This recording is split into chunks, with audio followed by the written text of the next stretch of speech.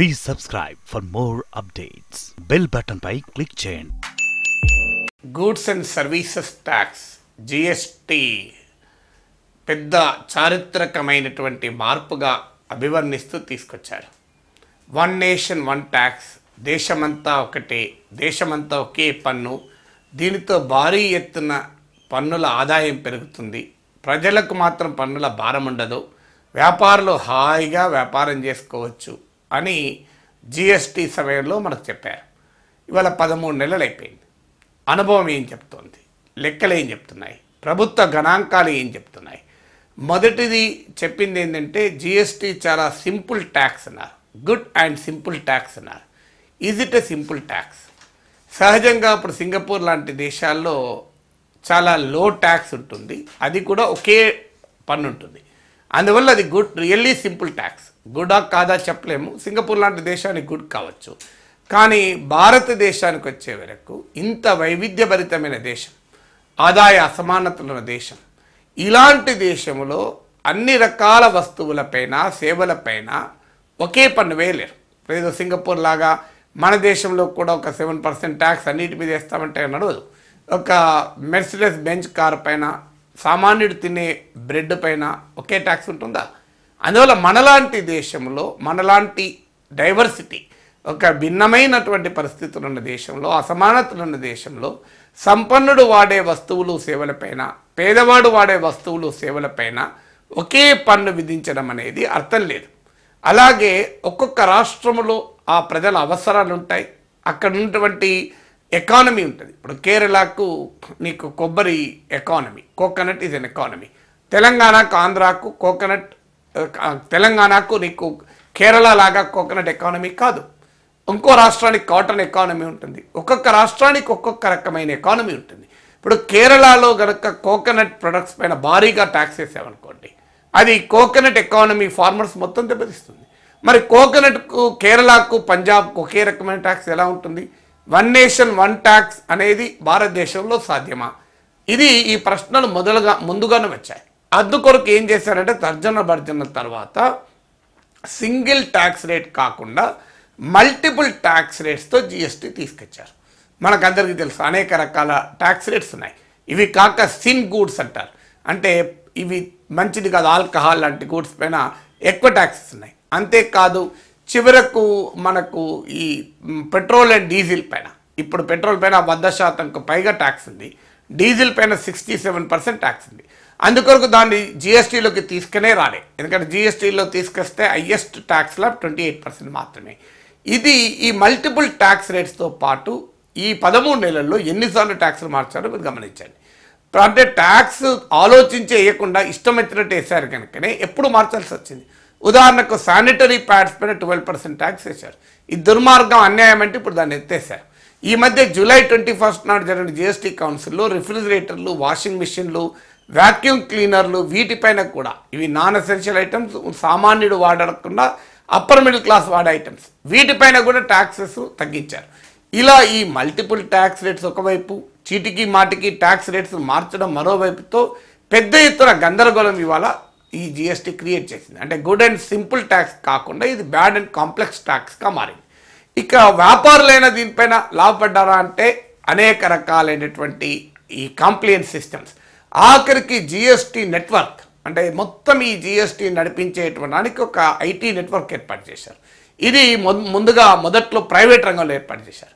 దీంతో ఈ GST network టైంకు పనిచేయకపోవడం, సర్వర్లు ఓపెన్ కాకపోవడం, సర్వర్లు డౌన్ కావడం, ఇలా నానా బీభత్సం వ్యాపారులు కూడా ఎదురు చూశారు. అందువల్ల ఇది గుడ్ అండ్ సింపుల్ ట్యాక్స్ కాదు అనేది అనుభవంలో తేలింది. ఇక రెండవది ఏంటి? ఈ ట్యాక్స్ వల్ల కలెక్షన్స్ పెరుగుతాయి, భారీగా ఆదాయం పెరుగుతుంది అని చెప్పారు. నిజంగానే ఆదాయం పెరిగిందా? ఒక్కసారి ఆలోచిద్దాం. 2017-18 ఫైనాన్షియల్ ఇయర్లో ఇది 8 నెలల పాటు అమలైంది. 8 మంత్స్ పాటు ఈ ట్యాక్స్ GST అమలైంది. ఇక్కడ ట్యాక్స్ ఆ రోజు టార్గెట్ ఏంటంటే 17-18కు 91,000 ఎవ్రీ మంత్, 91,000 crores సమీకరించాలని టార్గెట్. కానీ ఇప్పుడు అనుభవం ఏం చెప్తోంది? 89,885 crores మాత్రమే కలెక్ట్ అయింది. అంటే సుమారు మోర్ దెన్ 1,000 crores తక్కువ కలెక్ట్ అయింది.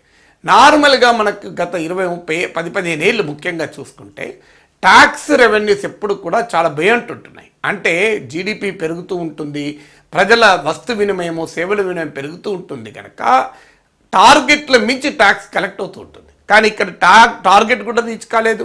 టార్గెట్ కూడా చాలా కన్జర్వేటివ్ టార్గెట్ పెట్టుకున్నారు. ఎందుకంటే ఫస్ట్ ఇయర్ అనుభవము ఇంకా ఎలా ఉంటుందో తెలియదు కనుక చాలా కన్జర్వేటివ్ టార్గెట్ పెట్టుకుంటే కూడా ఆ టార్గెట్ కూడా రీచ్ కాలేదు. అంటే average monthly టార్గెట్లో 1000 crores short fall, అంటే ఇయర్లీ 12,000 కోట్లు, nearly 12 to 13,000 crores short fall. ఇక 2018-19 చూసుకుందాం.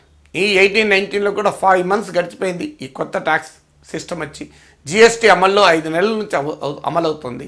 ఈ 5 నెలలు కనుక మనం చూసుకుంటే అనుభవం ఏం చెప్తుంది? టార్గెట్ 1 lakh crores, అంటే 91,000 crores లాస్ట్ ఇయర్ ఉంటే ఇయర్ 1 lakh crores టార్గెట్ పెట్టుకున్నారు. కానీ ఇప్పటి వరకు అచీవ్డ్ టార్గెట్ ఎంత అంటే అచీవ్డ్ అయింది ఈ 5 నెలల్లో ఎవరేజ్ కలెక్షన్ ఎంత ఉంది అంటే 96,706 crores, అంటే nearly 3,300 crores tax short fall ఉంది. ఇది మంత్లీ. అంటే ఇయర్లీ ఎంత అవుతుంది? 12 into 3,300, అంటే సుమారు 40,000 కోట్లకు వరకు కూడా ట్యాక్స్ షార్ట్ ఫాల్ ఉంటుంది. అంటే 13,000 కోట్ల నుంచి 40,000 కోట్లకు షార్ట్ ఫాల్ పెరిగింది ఈ ఫైనాన్షియల్ ఇయర్లో. అంటే మీరు చెప్పిన లెక్కకు ఏమన్నా అర్థం ఉందా? ఇది ఎస్పెషల్లీ ఏప్రిల్ నుంచి చూసుకుంటే టార్గెట్స్ ట్యాక్స్ రేట్ కలెక్షన్ తగ్గిపోతున్నాయి. మీకు ఏప్రిల్లో 103,000కు పైగా కోట్ల రూపాయలు, 103,000 కోట్లు వసూలయ్యాయి జిఎస్టీ కింద. 1,03,458 crores ఏప్రిల్లో వసూలైంది. కానీ ఇది జూన్కి వచ్చే వరకు 96,000 crores-కు 96,000 crores-కు మీకు 96,483 టు బి ప్రిసైజ్ క్రోర్స్కి తగ్గిపోయింది. జూలైకి వచ్చే వరకు మరింత తగ్గి 93,960 crores తగ్గింది.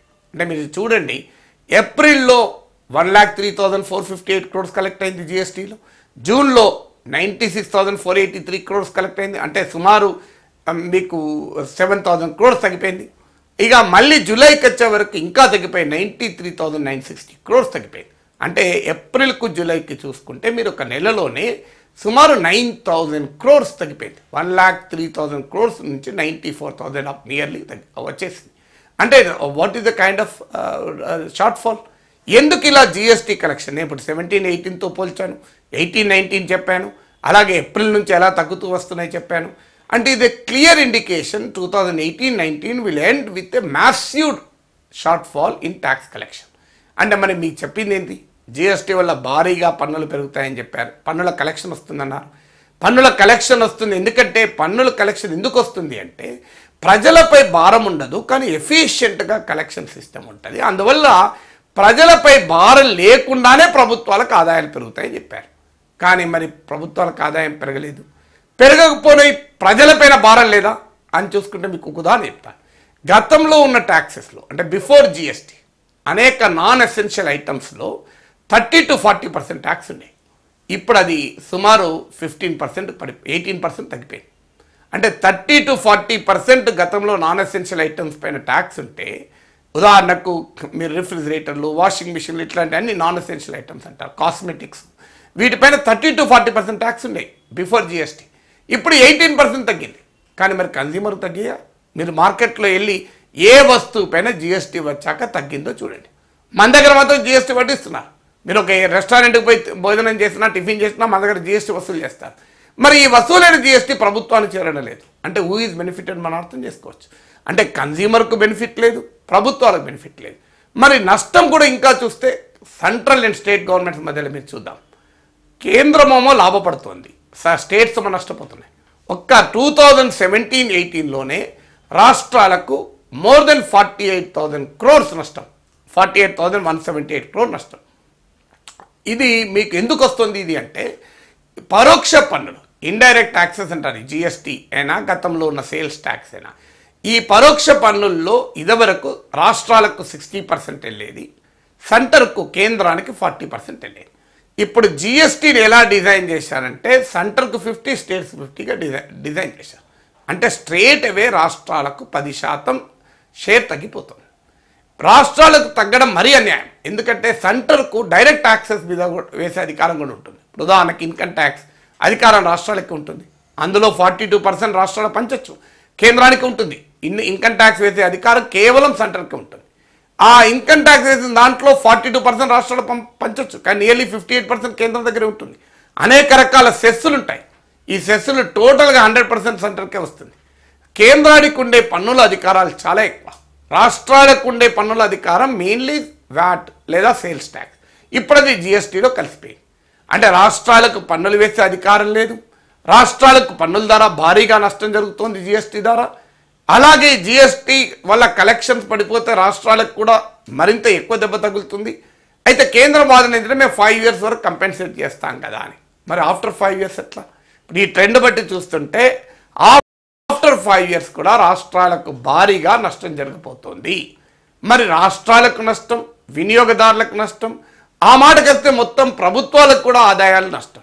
పోనీ ట్యాక్స్ ఏమన్నా సింప్లిఫై అయిందంటే కాలేదు. అందువల్ల జిఎస్టీ 1 year మన అనుభవం ఏం చెప్తుందంటే, డిమానిటైజేషన్ అనుభవం ఏం చెప్పిందో జిఎస్టీ అనుభవం అదే చెప్తుంది. డిమానిటైజేషన్ అప్పుడు ఏమన్నారు పెద్దనట్లప్పుడు 3 లక్షల కోట్లు అసలు తిరిగి రానే రావు బ్యాంకులకు అన్నారు. తిరిగి రానంత 10,000 కోట్లు, 99.3% తిరిగి వచ్చేసాయి. మీరు చెప్పింది ఏంటో 3 lakh crores తిరిగి రావంటే 10,000 కోట్లు మాత్రమే తిరిగి రాలి. ఇప్పుడు అంతే అర్థమైంది, నల్లధనం బ్లాక్ మనీ వైట్ మనీగా మార్చుకోబడింది. ఇప్పుడు జిఎస్టీ ద్వారా కూడా జరిగేది ఏంటంటే, లాభపడితే డబ్బున్న వాడు లాభపడ్డాడు, కానీ సామాన్యుడికి మాత్రం ఒరిగింది ఏమీ లేదు. రాష్ట్ర ప్రభుత్వాలు నష్టపోయాయి, కేంద్రం లాభపడింది. ఇది జిఎస్టీ 1 year ఎక్స్పీరియన్స్ మనకు చెప్తోంది.